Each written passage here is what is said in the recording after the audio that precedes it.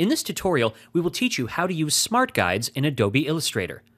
Whenever you move around your artwork with the selected tool, green lines appear that show the alignment of the illustrations you are moving with other vertically and horizontally present drawings.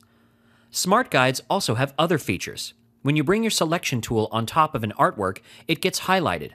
This shows you which work you are selecting and provides you with the measurements and the path and anchor labels on top of the illustrations.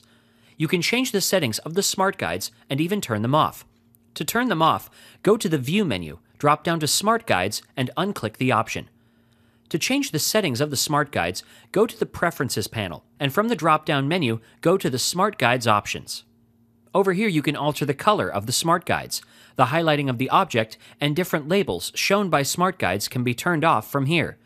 You can turn on more construction guides by making them appear at more angles. This can be done by specifying the angles from the drop-down menu or stating your own angles by clicking Custom. The option in the extreme bottom is your snapping tolerance. If you increase it, then smart guides will appear even if the objects are far away.